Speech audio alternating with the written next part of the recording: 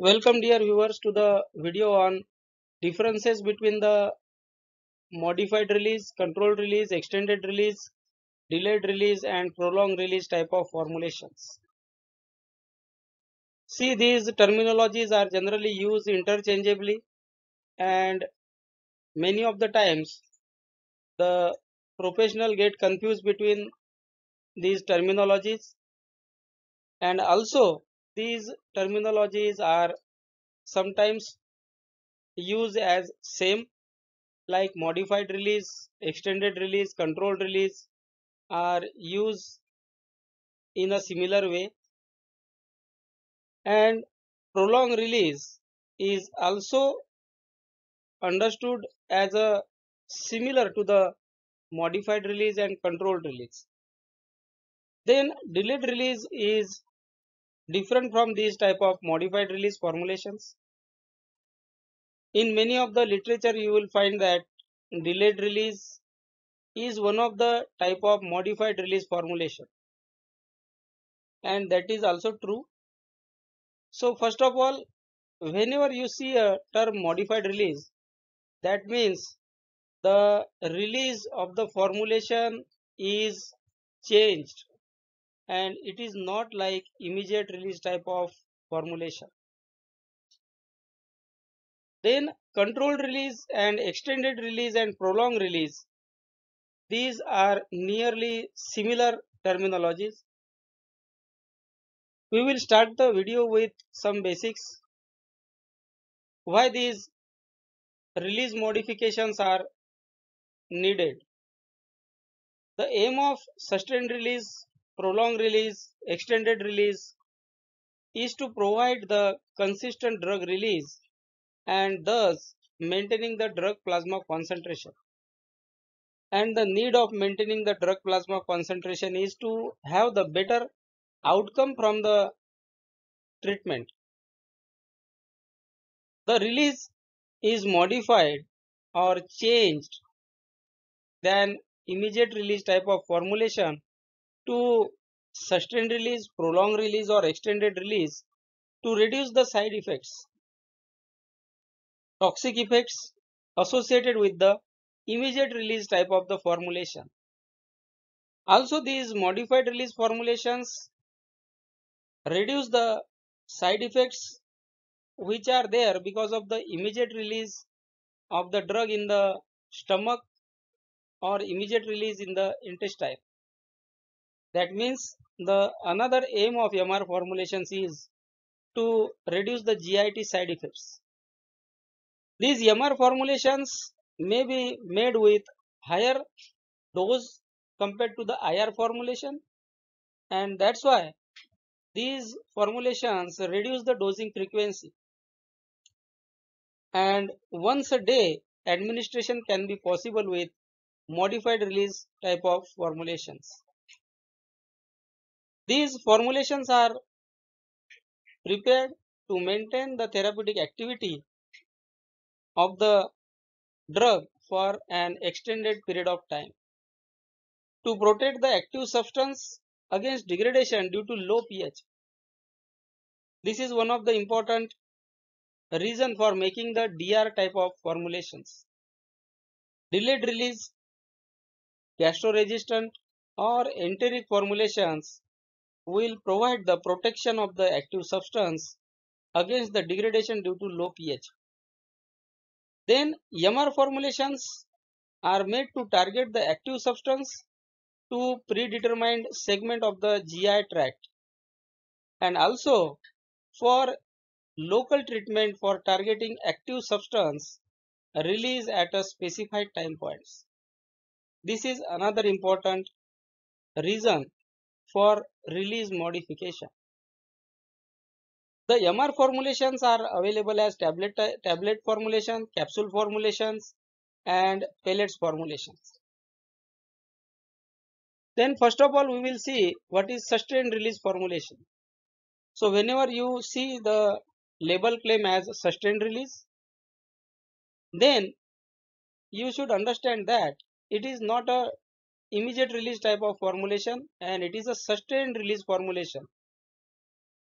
The sustained release formulation releases the drug over a period of time at a slow rate. That means compared to the immediate release type of formulation, the release is slow. SR formulations help to reduce the side effects as the drug release and absorption will be slow by the sustained release type of formulation. Generally, these sustained release type of formulations have a release period of API ranging from 6 to 8 hours. Sometimes the sustained release formulation release the drug from 4 hours to 12 hours as well. Example is pregabalin SR tablets. Then we will see what is the prolonged release type of formulation. So as the name indicates prolonged, that means it has the longer drug release period and more slow release than the SR formulation. Now this is the difference between SR and PR type of formulation, that prolonged release type of formulation is more slow compared to the SR type of formulation. Prolonged release formulation releases the drug over a period of time at a slow release rate compared to sustained release. PR formulation helps to extend the presence of active drug substance amount in the body, and that's why prolong the therapeutic effect. Generally, the prolonged release type of formulations have release up to 16 hours, and these 16 hours I am saying for the dissolution point of view. The dissolution of 16 hours may reflect the in vivo around 16 hours or more or less. So this release period is for the dissolution. Also, some prolonged release type of formulations are given once a day. The example of prolonged release type of formulation is carbamazepine PR tablets. Then come to the modified release type of formulations. These formulations release the drug in delayed manner and at a specific intervals and maybe at specific target areas in the GIT. So this design is made as per the therapeutic need. MR formulations are designed to reduce the side effects. Also, these improve the patient compliance by reducing the dosing frequency. MR formulations also improve the drug efficacy and safety. The example of MR formulation is diclofenac sodium MR tablets. Many other MR tablets are also available in the market. Then extended release. So as the name indicates, this formulation releases the drug for an extended period of time. For example, say the drug release of 12 hours, 16 hours or 24 hours. Another example from the NSAID class is diclofenac sodium available in the extended release type of formulation. Then ER or XR is the suffix for these extended release type of formulations after the medication's name.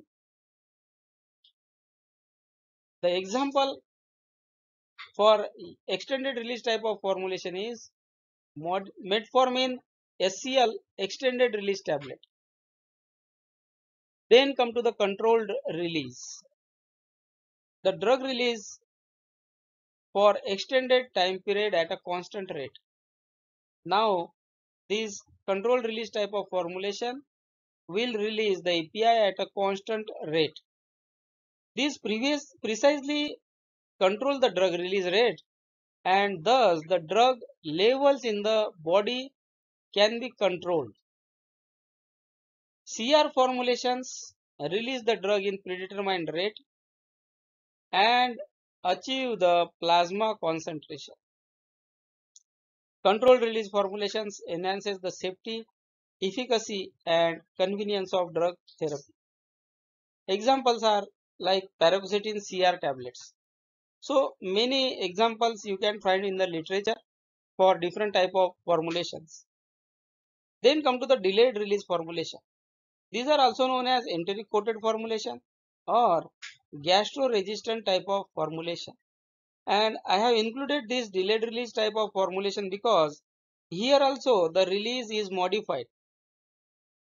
That's why these are also the type of MR formulation.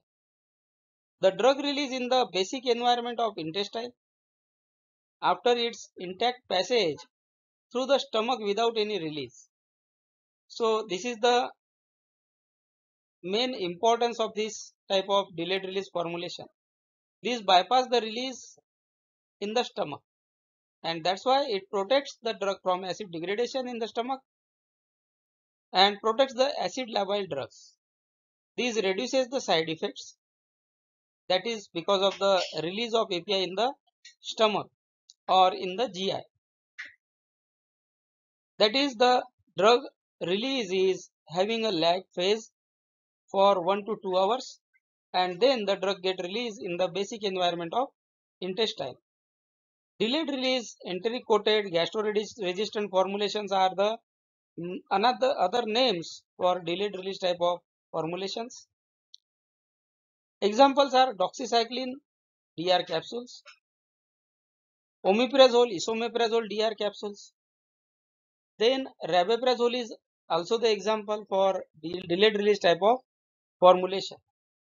Here I have included some abbreviations like CR for controlled release, DR for delayed release, ER for extended release, IR for immediate release, LA for long acting, LAR for long acting release, MR for modified release, PR for prolonged release, SA for sustained action, SR for sustained release, TR for time release, XL for extra long time period release, XR for extended release or extra release also.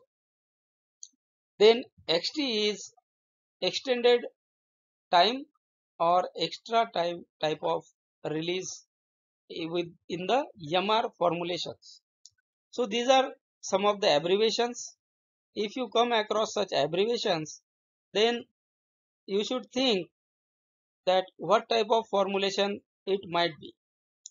Generally, XL type of formulations are given for once a time in a day. That is XL type of formulation. Also, XR type of formulations are given in a day at a one time only. So this is regarding modified release formulations. Many of the times these terminologies are used interchangeably, like extended release or prolonged release or modified release. Then XL, XR, PR, SR, these type of abbreviations are there used for the formulations. So whenever you come across such formulations, try to understand the reason for making that formulation with a modified release type. I hope you might have got good understanding out of this video, and if you have any comment or questions, then please write it to me and I will try to answer these uh, comments or questions. Thank you for watching the video.